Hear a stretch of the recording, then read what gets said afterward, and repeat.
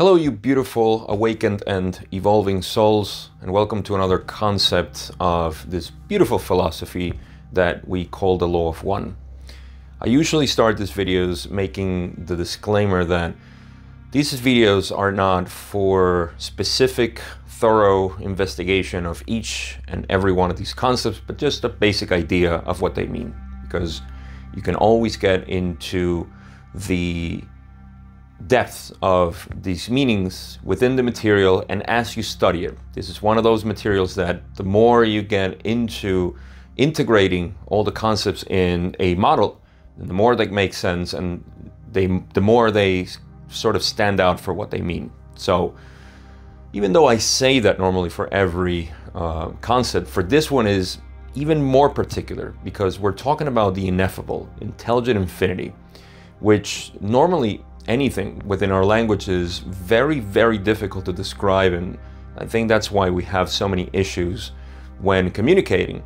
But especially when we're talking about infinity in any of its aspects, or any of, just, you can see the paradox already there when I say infinity and aspects of it. So you can see already how kind of blurry this becomes after just saying the word infinity. But we're going to have to explore it in anyways, and that's my best attempt that I can do. But if anything, this disclaimer is just to tell you that this is just a way we can describe the notion of it, like Ra has said, and even my description may be more watered down. So take it with a grain of salt and just have fun exploring it within the material.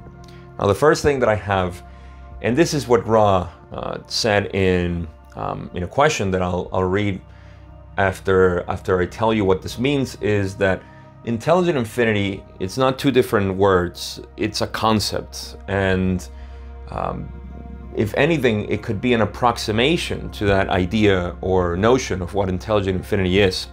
And for that, I think I cannot do a better explanation than what Ra said.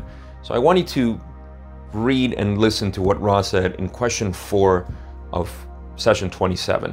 When answering Don's question in question 4 of session 27, Ra said the following: "Your language using vibrational sound complexes can be at best an approximation of that which is closer to an understanding, if you will, of the nature of conscious thought. Perceptions are not the same as sound vibration complexes, and the attempt to define will therefore be a frustrating one for you, although we are happy to aid you within the limits of your sound vibration complexes. To define intelligent apart from infinity is difficult, for these two vibration complexes equal one concept. It is much like attempting to divide your sound vibration concept, faith, into two parts. We shall attempt to aid you, however." So there you see, even Ra has no way of separating the two words of intelligent infinity. They describe one single notion, concept, or perception. I love how they use the phrase conscious thought. You cannot understand conscious thought with, it's not the same as words. And just to give you a step down version that actually happened today to me while I was discussing with my family a word in English, which is the word shallow. Shallow is a word that in Spanish we don't have an equivalent to that, and I can only describe it as low depth in Spanish. So I need to use two words to describe the same idea that shallow actually means. Not deep, or an approximation of that would be the word shallow. So here, even though I'm using words, it's the same notion that intelligent infinity is something that even with words we cannot describe, but the best approximation that Ra said was intelligent infinity, because we do have the idea, and this is just my speculation, I would say that infinity is just infinity. The concept of infinity cannot be fathomed by the human mind. However, we can think about it, we can play with the idea, and intelligent just sort of adds the quality that it's alive, that it's an evolving entity, if you will. So it's not just to separate it from the idea that it's an inert sort of thing in the universe. It's infinity. It's just an infinity of dullness. So intelligence actually gives it that quality of a living organism, which I think is key. Now, the next thing that I already mentioned is that it has an unspeakable quality, which just means that we cannot talk about it, we cannot describe it. There is no way in which we can say, okay, we're going to put it into symbols and it's going to describe this. Now, I'm just going to give you a quick philosophy idea of how we can process this notion, actually, that we cannot speak about it. When we try to describe experience, we need to put it into boxes. This is how we communicate.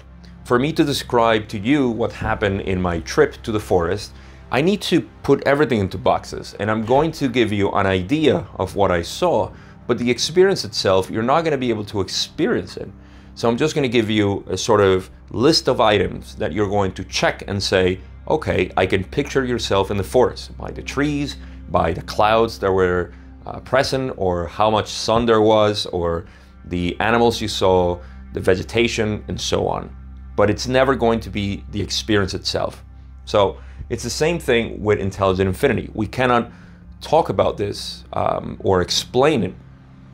And that's why in ancient philosophies like Taoism, the Tao is probably the best thing we have for an approximation in our philosophies to describe intelligent infinity. Sunyata, which means emptiness or vacuum or void in Sanskrit, sort of refers to the same thing. It's a void, even though Ra likes to call it plenum, which I think it's a better word, to be honest, because it describes how everything is full as opposed to empty. And these are two words that are completely opposite, but you can see how both words can describe the same thing. A void, which has nothing, and a plenum, which has everything. So that's another way to see intelligent infinity, just to know that it's everything. Now, to get a little bit more into the practical terms, Ra described two aspects of intelligent infinity, which is the undifferentiated intelligent infinity and the differentiated. So what does that mean? There is one that is potential. And even though this becomes a lot more understandable within the context of the law of one, I'm going to try my best to make you see the distinction between undifferentiated and differentiated. Undifferentiated is just infinity in its potential. Okay, that's just what it is. It's the infinite possibilities lie there, and differentiated means in action or in manifestation, in the works. It's now being drawn out. It has an inertia. All these terms are being used in the law of one to describe the second aspect of intelligent infinity. And the reason is because intelligent infinity is actually equated to the creator. And the creator is everywhere. There is no creation separated from the creator. The creator is the creation. And every one of us and things that are is just this one organism or this one mind of the creator. So undifferentiated is just the potential that is lying there, infinite, and differentiated is in essence what we draw out of intelligent infinity. Now, this is not intelligent energy, which is the next concept I'm going to cover, but it's starting to get that flavor already. So you can already see how there is a sort of a storage, if you will. I mean, this is just a crude analogy, but there is a storage of infinite potentials, and then there is the possibility to draw from that storage. Now, the next thing I'm going to say, because this is so abstract and it's sort of making sense within the real world, well, now to bring it to more pragmatic terms, we are a limited version of intelligent infinity. This makes sense, and I'll give you an example. So this kind of just shows its quality. We are, and I like to say that we are a limited perception of the evolving of ourselves, the intelligent infinity that we are, towards the unlimited. When you see how the evolution is described in the law of one, it makes sense that the most dense or least dense, depending on how you want to phrase the densities of consciousness, the lowest portions are the most separated particles or just objects that exist from infinity. And as we evolve, we become a lot more unlimited. And I think that is the process of evolution, if you think about it. It's just evolving, at least evolution in the broad sense of evolution of the soul. So we are, and you can see there are two things that I'll say, one metaphysical and the other one is a very practical one. The first one, metaphysical, is that we are light and we're filtering that light through our energy centers or chakras. So this light is being distorted by the 7 energy centers. And this creates experience. The experience that me and you have. That distortion of light is what we are. However, the evolution is for this light to become so balanced and crystallized that we become that pure light that ignites our red chakra from the beginning and comes out from the violet ray. And so from this balancing, which is the process of evolution, is where you channel intelligent infinity into one being. This is called the mystical experience, or simply the evolution or graduation through all the densities of the soul.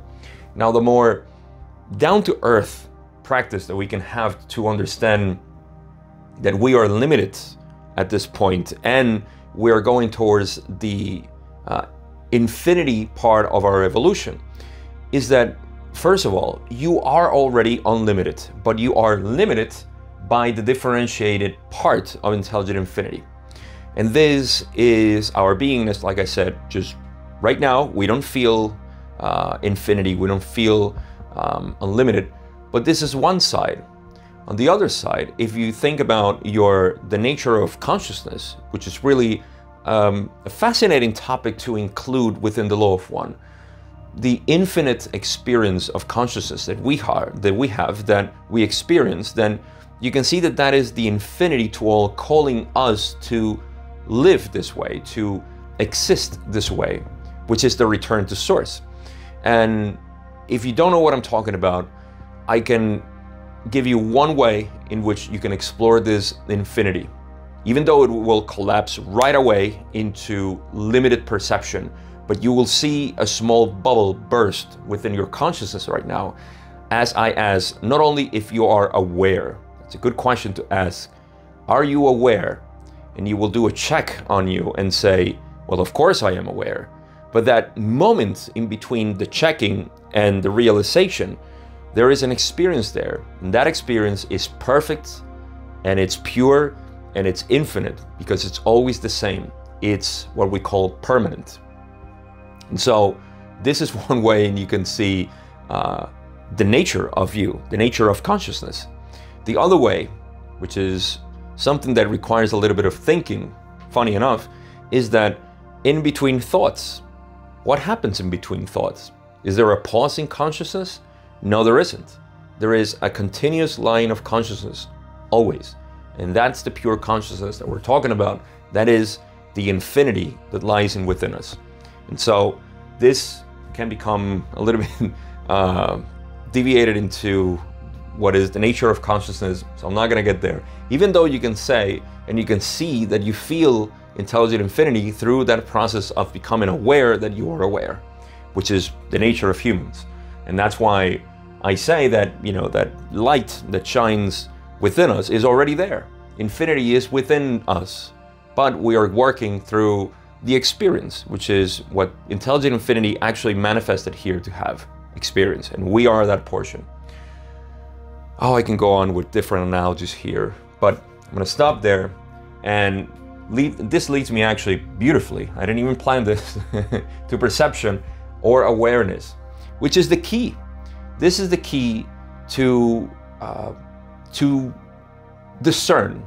Is the key word. Perception or awareness is key to discern between the different stages of consciousness as it is filtered through our energy centers. And that's why I say that the energy centers is probably one of the most beautiful things we can study, the chakras themselves, because it describes every single aspect of our consciousness in the different ways in which we can use it. And so perception or awareness is key always to differentiate our experiences and what intelligent infinity is while it's in action. While it is undifferentiated, you can go back to the experience of simply being conscious. Lastly, contact with intelligent infinity is something that Ra speaks a lot about. And this contact with intelligent infinity is the mystical experience, which we have given all types of names. We have called it the religious experience, which is the gift of God, it's said in our Christian traditions and our Western religions. We have given it Satori in Japanese Zen. We have called it Kensho. We have called it Samadhi.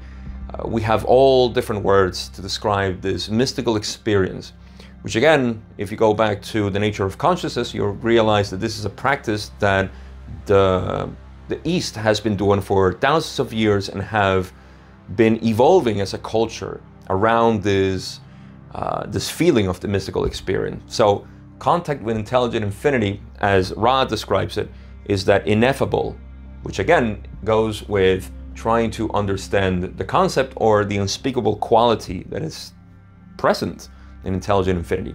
So this is something that over time we start having more and more, this contact with intelligent infinity, as we divest ourselves from the identities that create the ego self. We start becoming more our true nature, which is the pure consciousness that I alluded to before when I said, do the exercise of simply thinking, what is between thoughts? You have one thought and the other, what is in between? Or just simply ask yourself, am I aware? And don't ask the question just intellectually to just give the obvious answer that you are. Even though you can realize that you have never been unaware, you have always been aware of something. You have limited perception for sure, but you have always been aware of something, or of everything actually in your life. And so before I get too deep into this, that's all I got with intelligent infinity. And the next concept is going to tie in perfectly, which is intelligent energy. And in essence, it's just a manifestation of intelligent infinity. But I have a list of things that I like to talk about, so that's going to be the next video. As usual, I hope you enjoyed this video, but also that you took something educational for the study of the Law of One, which is really my intention here.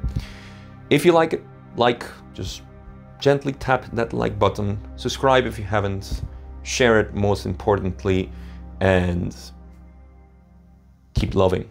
I'll see you in the next video.